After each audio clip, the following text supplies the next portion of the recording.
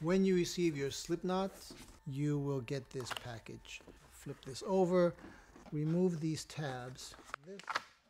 Just open this up like that. That will place the mat on here so you can get an idea of what your margins are going to be around the edges.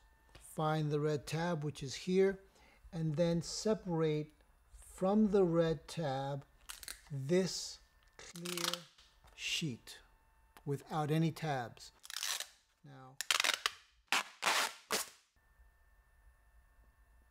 try to make sure this is parallel here. This is how we recommend you do it, because if you just lay it down flat, you will trap air bubbles underneath and it will not be as beautiful. There's another protective cover up here on top. Now you are ready to go.